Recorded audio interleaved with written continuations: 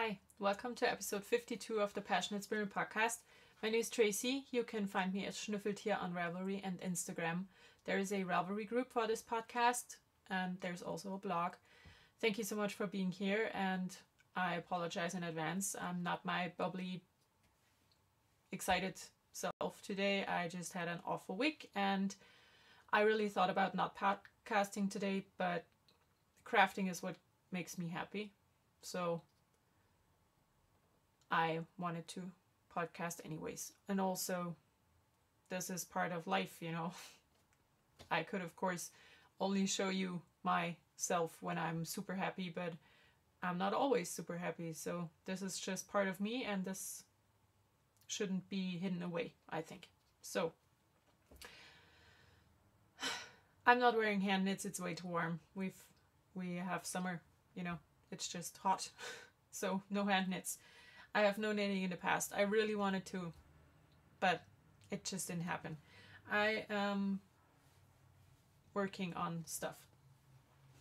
I started a new project yesterday. It is the Close to You shawl by Justyna Larkowska or something else similar. Oh, great way to freeze. Wonderful. My life just keeps getting better today, doesn't it? Okay. So, this is the shawl. The pattern is a free download on Ravelry. You can go and download it. It's, like I said, a free pattern. I folded it so I had the important part showing. I have decided to use a skein of yarn from Expression Fiber Arts. And this is her Resilient Superwash Merino sock in the colorway Passion Flower. It's a little bit thicker, which is good because the yarn called for in the pattern is also a bit thicker, and the yarn in the pattern calls for a yarn with 365 meters, and this has 366, so I should be fine. This is how far I've gotten. I finished 2 of the pattern repeats. It's really simple, it's relaxing to knit, and the yarn is really nice to work with. I showed last week that I got 4 skeins of this stuff in a different color for a sweater, and I think that was a good idea because it's really nice. So yes, this is coming along. I am knitting this with my Holz und Stein olive wood needles. These are not the ones that broke. Those were Adi. This is different. These are fixed circulars. And I have everything in my little Della Q bag that my mom gave me a while ago.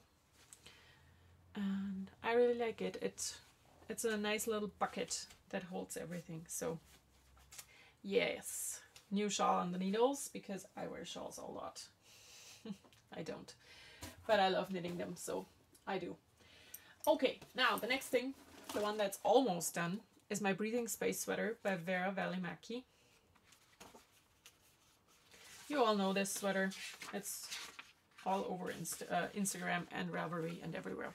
So this is the pattern. I am at the 2nd sleeve right now. I hoped to get away with using only 2 of my 3 Wollmeise skeins, but I think I have to wind the 3rd skein. That's all I have left. This is the hand spun. I have plenty of that, and I am halfway done with the 2nd sleeve. So it looks like this right now. The 1st sleeve is done, and I'm working on the 2nd sleeve. I tried it on. It fits. It's going to be amazing. I cannot wait to have this done. I will finish this today. I really want to. And I might be able to do it. So this is how the striping works it out on the 2nd sleeve. I love it. I just love it. I think I picked perfect yarn for this for me. And I'm super excited to get back to my 2nd version of this because I have a 2nd version and a 3rd. So this will happen someday. Now these are the two things that I have worked on. I haven't worked on anything else. I just didn't knit this week at all. I think I knit the first stitches yesterday since I last podcasted. And this is when I started the shawl, and in the evening I knit on the sleeve, and that was it. Now I'm gonna put that back in here. So I want to start new things. I want to start the Serenity sweater by Joji Locatelli. It's out of Interpretations Volume 2. And it calls for sock yarn or fingering weight yarn. And I am going to use fingering weight yarn from different German indie dyers. I had those 4 skeins of yarn laying around, and I just saw how similar they were. So I decided to use them together. Wow, this is not mirrored today. What?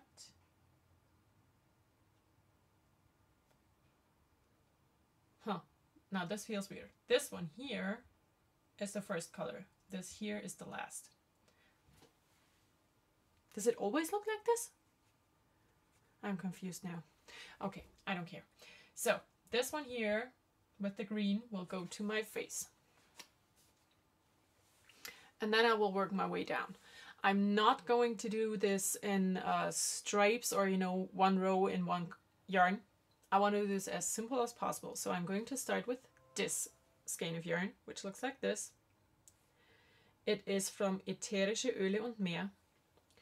And I will knit all the way down until the yoke is done and the sleeves are divided. And then I'll check how much I have left, because, you know, I want to do the sleeves in the same manner as I do the body. And when I've worked my way through this one, I'm gonna do a little blending technique to blend over to the next skein of yarn, which has a little less of the light gray but some pink in it instead. And this skein is from Sockenroller. She's another German indie, and it didn't come with a real label because this is very old. So when I'm done with this skein here, I'm going to blend into this one, which is Wollmeise in the Xavel und Rosi colorway. That is the exact same one as this, but without the green.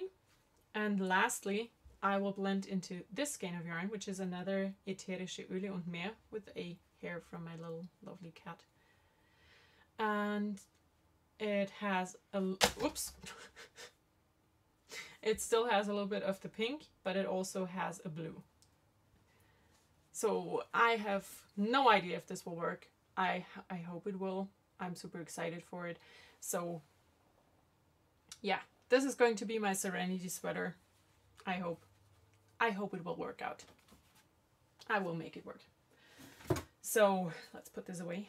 Oh, and I did write the number on it, you know, 1 through 4, so I know which skein comes when. And the other thing I want to knit, and I still have to wind the yarn, is the new pattern by Stephen West. It's called Boardwalk. I'm going to show the first page because there's nothing important on here except for yardage stuff. This is his newest release, I think.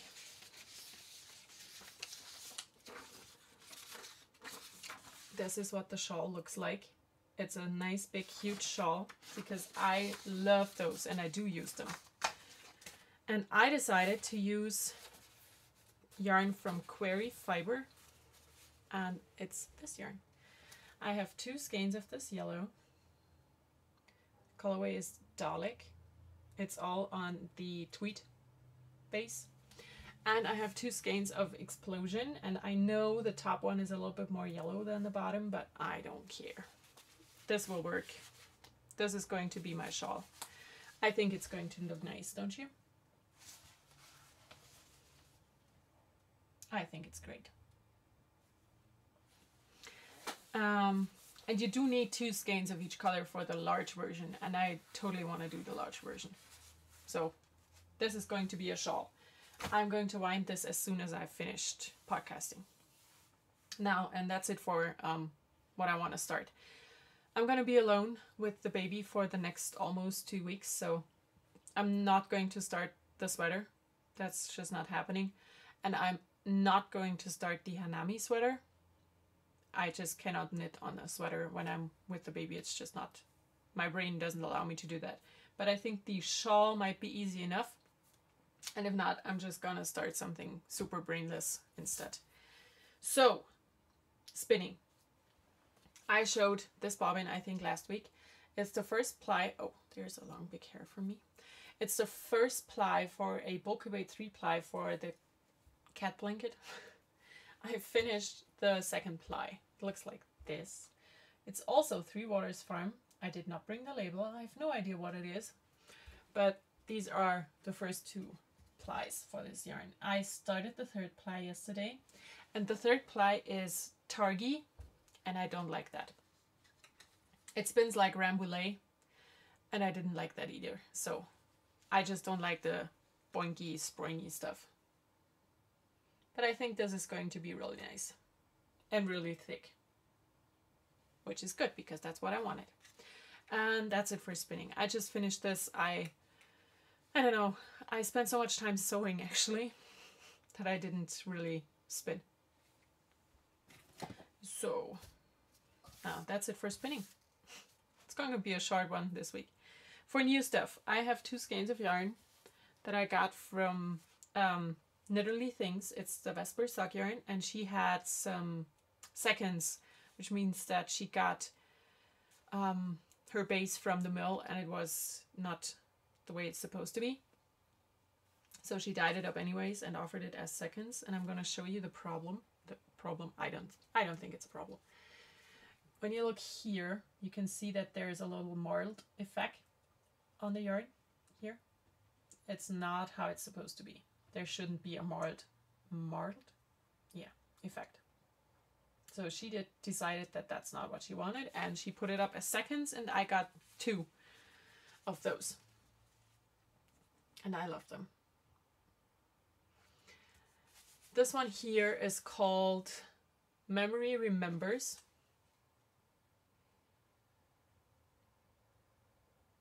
It's self-striping.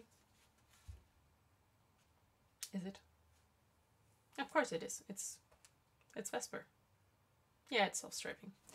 And the other one is called Oasis, and I have no idea if this is a I don't know if it's a reference to the Britpop band or not, but I love Oasis. I really do. So I had to get this. Yeah, I only have one more Vesper in my stash, and it's a very different base because it's super thin and this is nice and plump.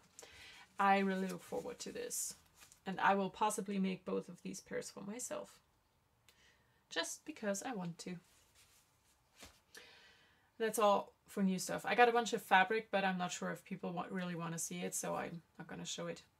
But I got stuff. If you want to check it out, it's on my Instagram. There's no indie of the week because the indie stuff I'm using I talked about a million times before, and the other stuff, the Expression Fiber Arts, she's not European, she's in America, and I still want to keep my indie of the week to European people, just because most of you know the American stuff and it just makes sense to me. So, reading, listening, watching. I'm listening to the second book in the Lord of the Rings trilogy. I have about 6.5 hours left. And I love it. You know, I love Lord of the Rings. It makes me happy. And I started a new series. And I'm hooked. I started watching How to Get Away with Murder. It's such a good show. I've watched 10 episodes in 2 nights. And I really wanted to continue watching yesterday, but I got my husband hooked a day late or 2. So he still had to catch up. He is at episode 10 now, so we can watch together tonight. because there are 5 more episodes to this season and I really want to finish it before he has to leave. So yes, I love it. I love this show. It's an amazing show. I don't plan to getting away with murder, you know, but it's a great show. It's very suspenseful. I like it. And I really hope that lawyers don't work that way really in real life, because that's depressing.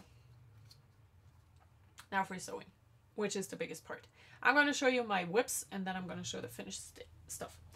Like I said last week, finally took my serger in use, or to use, or whatever. So I had cut out, I think, 6 or 7 garments that I wanted to use the serger for. And I made 2 of those. Or they're not done. I still have to do the twin needle. I still have to do the twin needle stuff on the normal sewing machine, you know, the hemming. But I just didn't want to do that so far, so I didn't. But I made this shirt for my son. I think when I have the hems all done, it's going to be a bit shorter, and it might fit right now, or it's a bit big. The fabric is just very cute.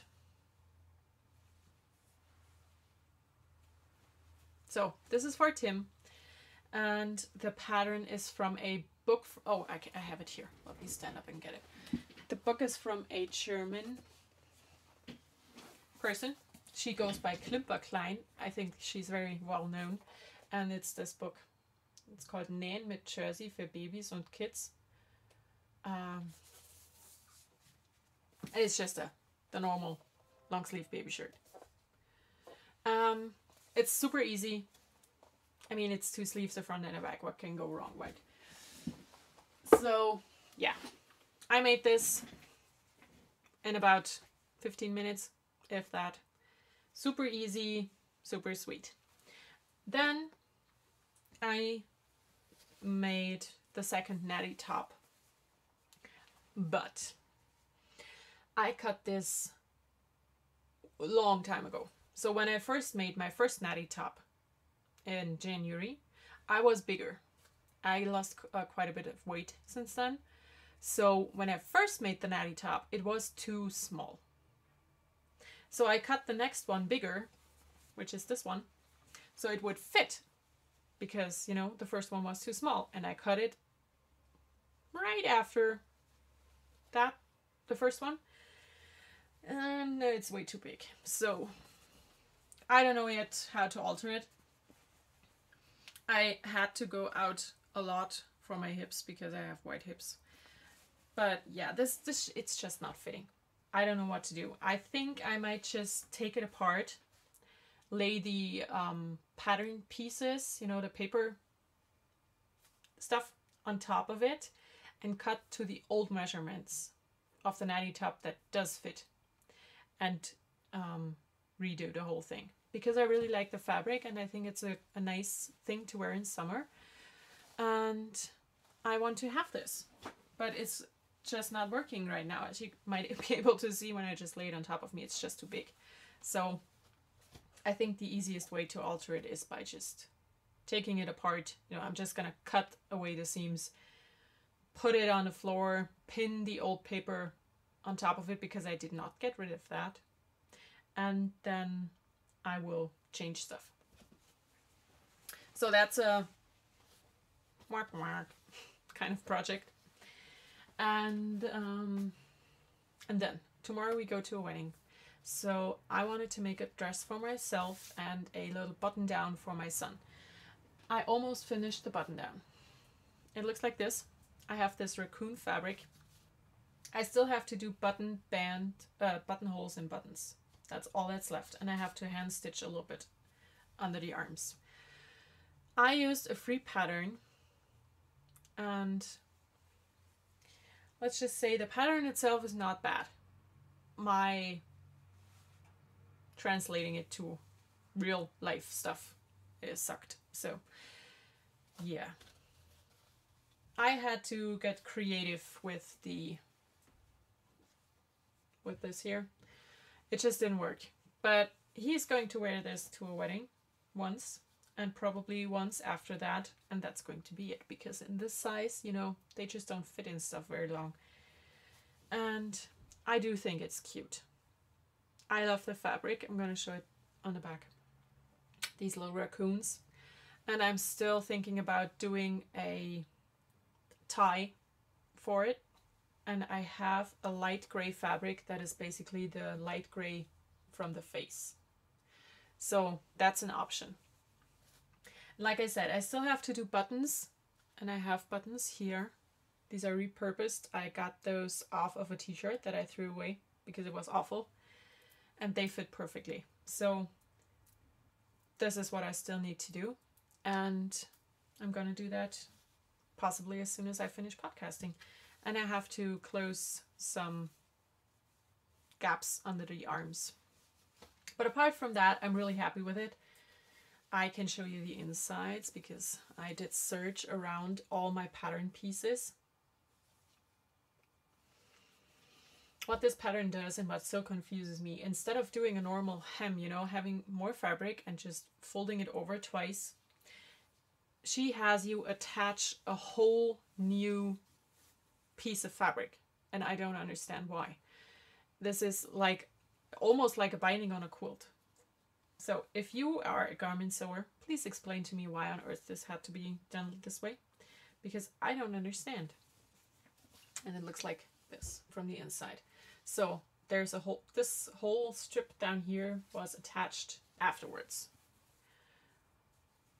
I don't know why, but I did it. So yeah, buttons, button holes, and some hand stitching, and this will be done and ready to wear. I hope it's not too big, otherwise he will not have anything to wear, which would be a bit weird. But yeah, it's going to be fine. I love it. I love this fabric. I have a little bit left, and I'm going to make a project bag for myself because I only have one of my own project bags and I want to have a second one. And this is just a perfect fabric. So the big thing that I made on Saturday, the Stitchinista and I, we had a sewing day. Or basically I had a sewing day because she had to help me all the time. So I made a dress, and it's this dress. It was a labor of love, let me tell you, because when you are sewing your own garments, you know, you have to trace the pattern and get started. But you always have to alter everything because patterns are made for one size. So for German sizes, I did do the size 40, which was great around the bust, but not so great around the waist because I would have needed a 42 there. And for the hips, a 44, which doesn't really bother me because I have, you know, the skirt is big enough for my hips. But we had to alter a lot.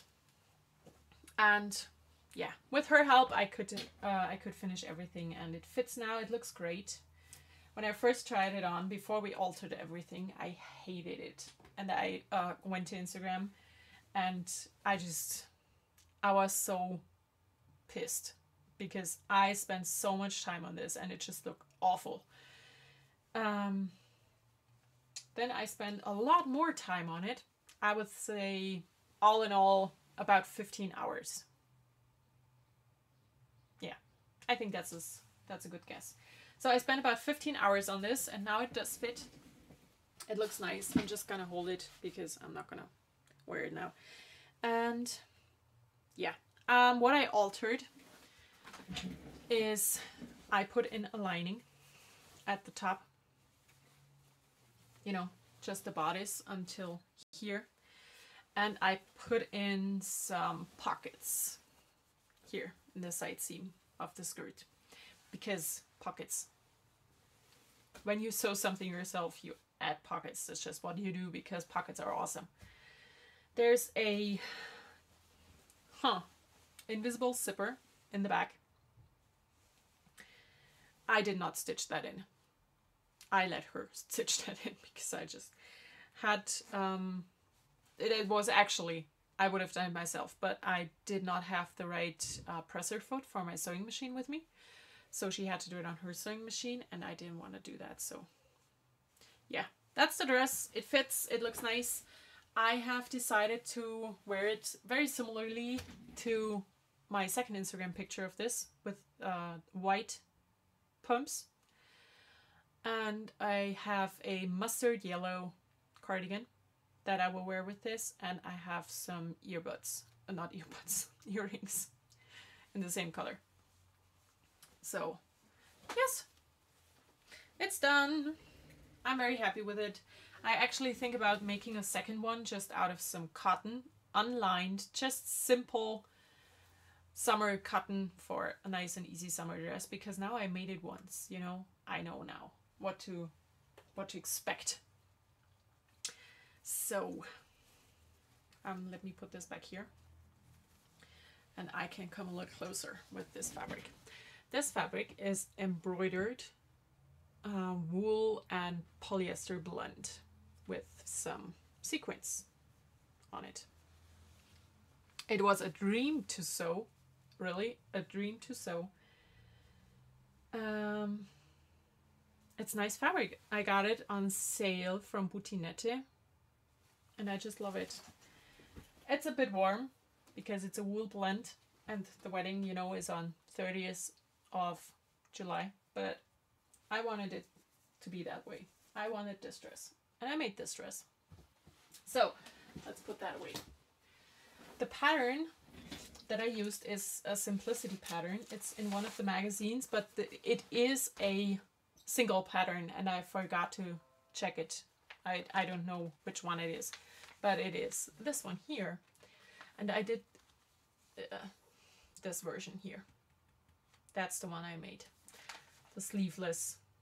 But I didn't do the belt because I just thought that's not what I want.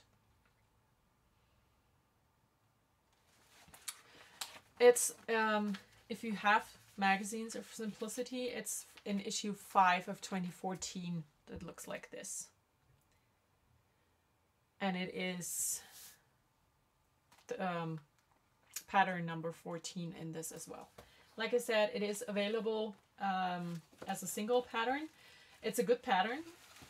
You just have to measure yourself and your pattern pieces before you start cutting, because I should have changed things to make it work. There should have been darts in the back, you know, for a women body.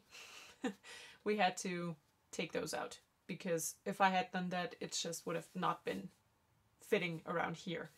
So yeah, I like it. I like it. I love it. I think it turned out great. It was a lot of love. No, it was a lot of work, but I think it's worth it. So that's it for sewing. I don't have cross stitch. There are two knit alongs going on in the group right now. We have the 16 and 2016, which is a sock knit along, and there are 5 finishers so far. 6 with me, because I've done my 16 pairs. And there's the interpretations knit along still going on through the end of September. So it's 2 more months to start and finish stuff and enter in that knit along. You can do any pattern from all of the 3 interpretations books. And also there's still the giveaway for the 50th episode going on. I decided to leave that open till the end of July, which is this Sunday. 3 more days to enter.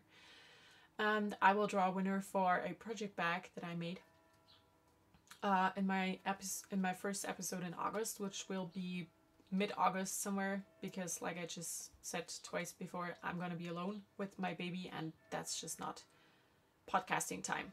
It's not going to happen. So you can enter in that as well. And yeah, I think that's it for this week. It's a short episode. I didn't have a lot of knitting.